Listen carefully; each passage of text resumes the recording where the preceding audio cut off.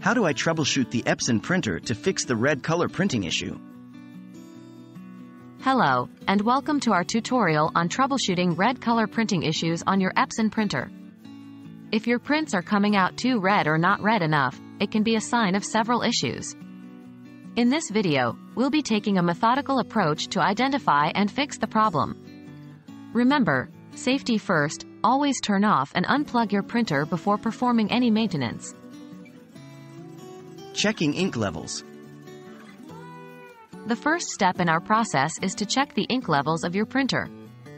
Step 1. Open your printer's lid and locate the ink cartridges. Step 2. Inspect the cartridges to ensure they're not empty or low on ink, especially the red and magenta cartridges. Running a nozzle check. The next step is to run a nozzle check. A clogged nozzle could be causing our issue.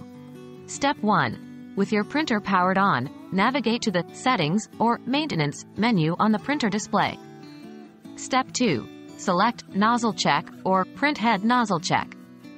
This will print a test page with different colors. Step 3. If the red lines are broken or missing, this indicates a clogged nozzle. Cleaning the print head. If a nozzle is clogged, we'll need to clean the print head. Step 1. Navigate to the Settings or Maintenance menu on the printer display. Step 2. Select Clean Print Head or Head Cleaning. This process can take a few minutes. Step 3. Once completed, run another nozzle check to ensure the problem is fixed. Checking print settings.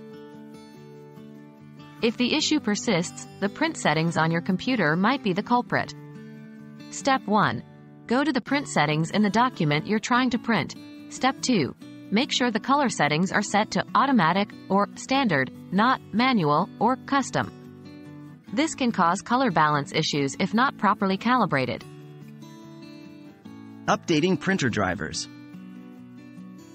The final step to troubleshoot is to update your printer's drivers.